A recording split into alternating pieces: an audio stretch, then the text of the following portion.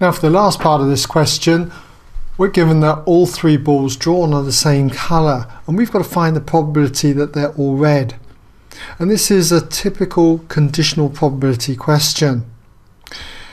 What we've got then is we've got to work out the probability that all are red, okay, all are red, given that all three are the same colour. So we'll just write all three the same colour.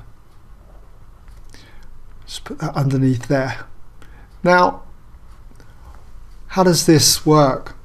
Well, we've got to be aware of the formula that is often quoted. The probability of one event, let's say A, given B, is always equal to the probability that both events occur, that's A and B, A intersection B, all divided by the probability of the given event. In this case, it would be B.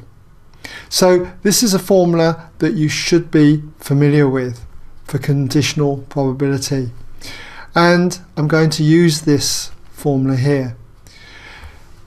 A is that all are red, and this event is B, all three are the same colour.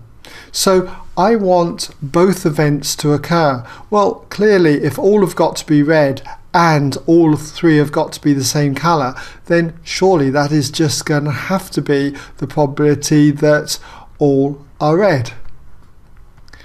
And then we divide that by the given probability. So we've got to work out the given probability here. So it's divided by the probability that all three are the same colour. All three the same colour.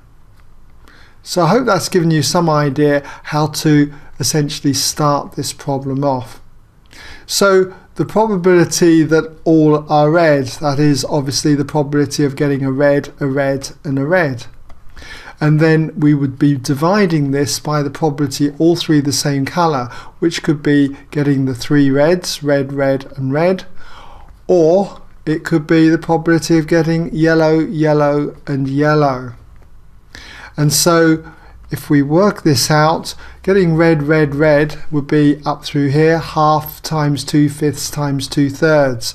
So we'll just put that in as a half times 2/5 times 2/3.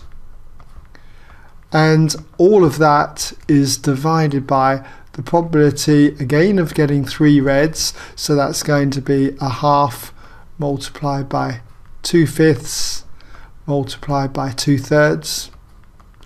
And then we add that to the probability getting three yellows, which is going to be a half times 2/5 times 5/9. So you've got a half times 2/5 times 5/9, 5/9. And if you work this out, what you find you get is 6/11. 6/11 then for that probability that all three are red, given that all three are the same colour.